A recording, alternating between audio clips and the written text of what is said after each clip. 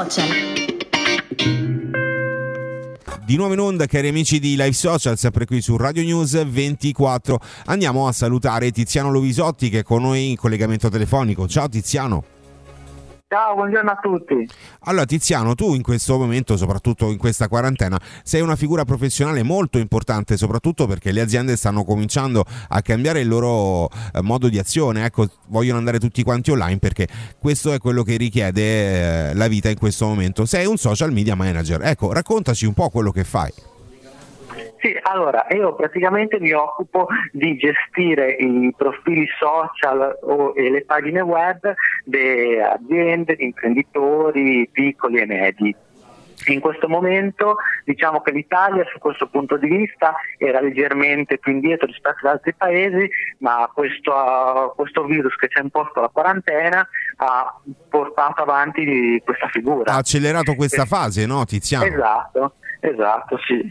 Ecco, qual è il consiglio da dare alle persone che in questo momento vogliono mettersi online, cioè darsi visibilità in questo modo, creando un marketing web, un web marketing? Ma io consiglio a tutti di puntare principalmente per iniziare attraverso la pubblicità sui social, sia chi poi può anche vendere il proprio prodotto attraverso internet, per dire creandosi un e-commerce, oppure anche chi poi deve continuare a fare il suo lavoro normale offline, però può pubblicizzarsi, può sponsorizzarsi attraverso internet, facendosi conoscere. Certo. E Tiziano, quali sono i costi? Cioè, nel senso, costa tanto pubblicizzarsi sui social o è una cosa accessibile un po' a tutti? No, è una cosa assolutamente accessibile, perché te puoi anche decidere di spendere 1-2 euro al giorno, quanto ti puoi permettere, e imposti un budget e poi se vedi che la gente inizia a rispondere alle tue sponsorizzate puoi anche aumentarlo.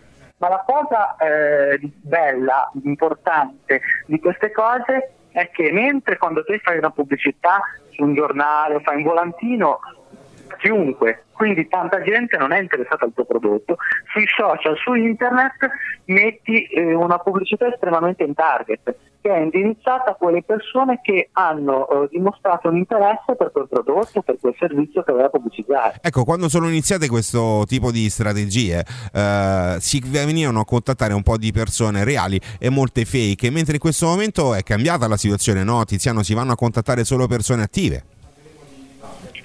Adesso andiamo, quando vengono sponsorizzate queste pubblicità, sia i social sia il motore di ricerca vanno a cercare gli utenti che sono attivi e non più gli inattivi, quindi riesce a recuperare una parte del budget che prima andava perso perché veniva puntato attraverso utenti che tanto poi non avevano. Ecco, magari prima ti dava dei numeri importanti, invece adesso ti dà un flusso reale.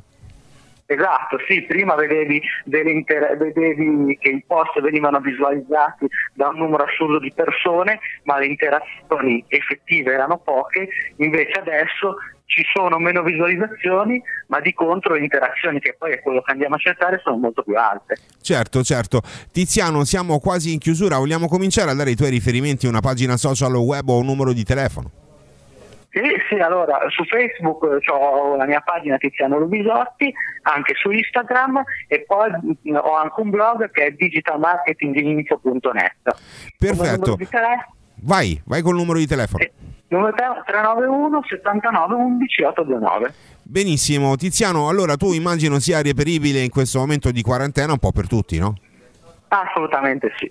Benissimo, quindi per iniziare a lavorare su internet contattate il nostro amico Tiziano Luvisotti, che saluto e ringrazio per essere stato qui a Live Social. Ciao Tiziano. Vi ringrazio, ciao a tutti, grazie. Ciao. Live Social torna tra poco con nuove interviste e nuove storie. Live Social.